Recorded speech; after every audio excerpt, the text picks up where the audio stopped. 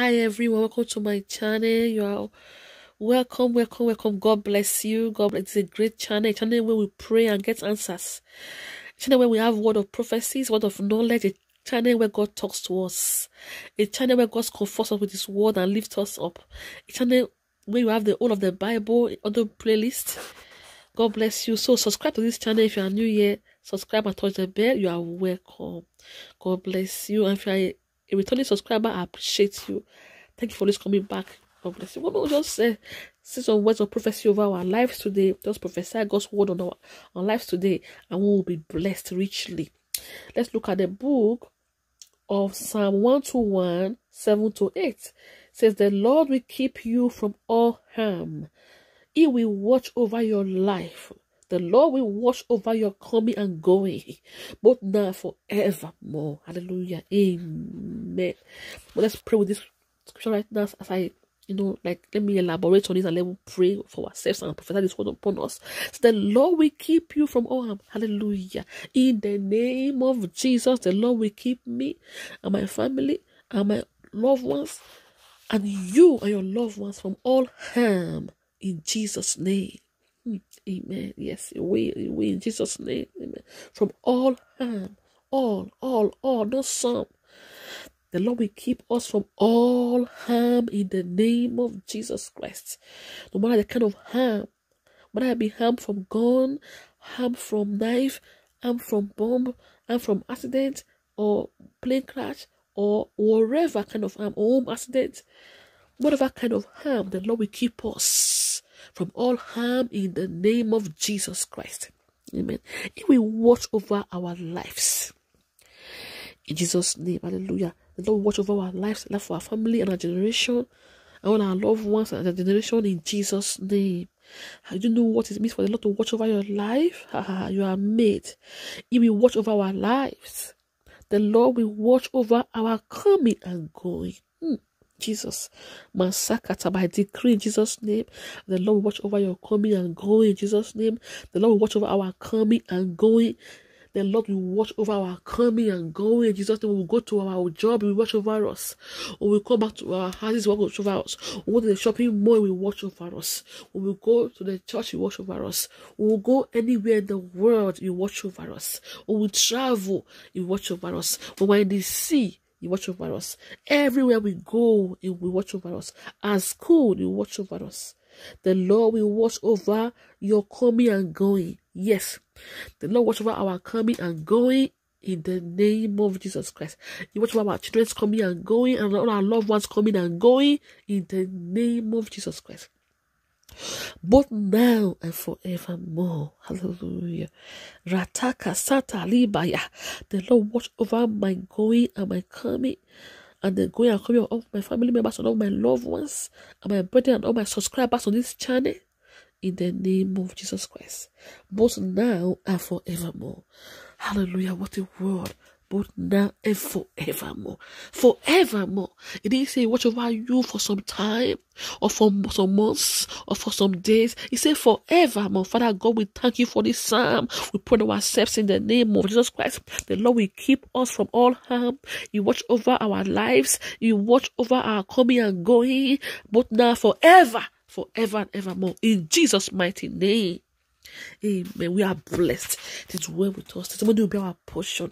And for our children, they will testify. Our loved ones will testify. Our generation will testify of God's keeping them from harm, of God's watching over our lives, of God's watching over us, are going to come in forevermore. In Jesus' name, we thank you. We bless your name. We worship you. Hallowed be thy name, O God, forevermore. Thank you, Father God. In Jesus' name, we have prayed. Amen. God bless you. Welcome to my channel one more time. Subscribe and touch the bell. I will see you in my next video. This word of prophecy is for us and is established in our lives. In Jesus' name. God bless you. And if you are new here, as I said before, don't forget to subscribe. If you're not born again, I'm going to pray prayer of salvation for you. Say that prayer and be saved. Remain blessed. Thank you. Bye.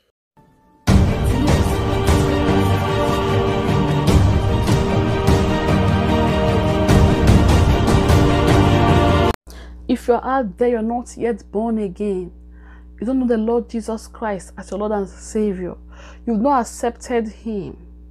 You still think is a mere story. You've been thinking is a joke. You'll be thinking there's no heaven. You'll be thinking there's no God. The Bible says the fool says in his heart that there's no God. You are there thinking all these things. There is God. There is God, and the Lord Jesus Christ actually came to die for you and me. And apart from the Bible saying that, history books also have that written down, that somebody called Jesus Christ came to this earth and did a lot of miracles and died and rose again. So if you are there not born again, say this prayer after me. Say, Lord Jesus, today I accept you into my heart to be my Lord and my Savior. From this day onward, I am yours. I will follow you. I will serve you. God in heaven, I thank you for sending your Son, Jesus Christ, to die for me.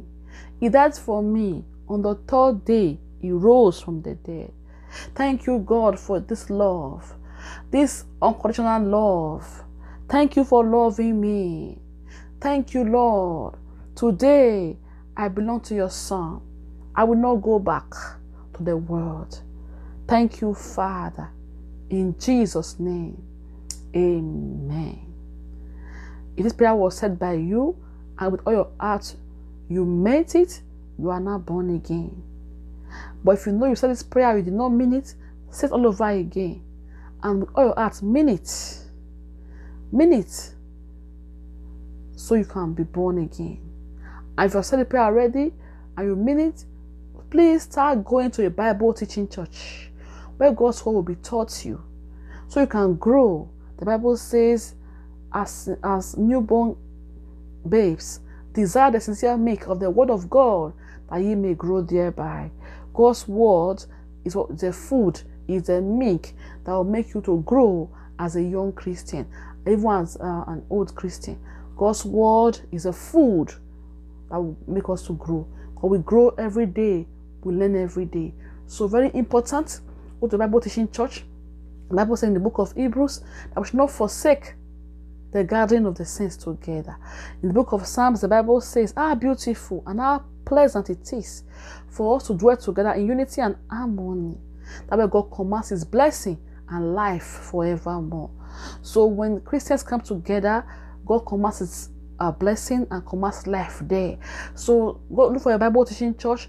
That means a church where the Bible is being taught. A church where they open the Bible and they teach from it. It's also a church where people are filled with the Holy Ghost with the evidence of praying in tongues. Go there and stay there, that you may grow, so you have a great life here on earth before Christ comes. God bless you. Subscribe to my channel. Touch the bell so you know when we have a new video. Stay blessed. Share this video. Bye.